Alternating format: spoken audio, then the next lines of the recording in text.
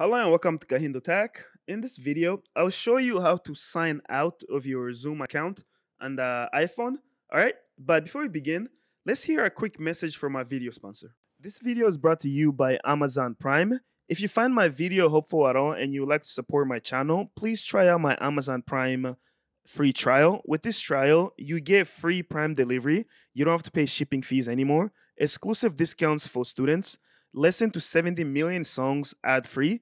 Watch award-winning movies and TV shows. And you try all of this completely free of charge. If you don't like it, you can simply cancel before they charge you, okay? You can find the link to this free trial in my video description. It's completely free, 6 months for students and 30 days for everyone else. Thank you for watching and get back to your video. Okay, welcome back. Now, to sign out of your Zoom account, first let's pull up my Zoom account like I have here. This is how it looks like when you're signed in. Now, to sign out, look on the bottom right-hand corner. Do you see over here where it says setting? You want to click on that, okay? It will take you here. Once you're here, look on the very top. Do you see here where you should say your display name and your email? Go ahead and tap on that. And this comes up. Scroll all the way to the bottom. And you should see over here where you can sign out. So just click on where it says sign out.